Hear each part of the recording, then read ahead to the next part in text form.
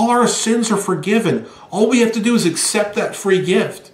If I offer you that gift and you don't accept it and you reject that gift, which, by the way, no answer is a rejection, okay? So you could say, I'll think about it. Well, what you're saying is no, right? If I say, hey, you want to come over to my house for dinner tonight? And you say, I think about it, and dinner time comes and you're not there, what you were saying is no, right? My dad, we used to bother my dad when we'd see him.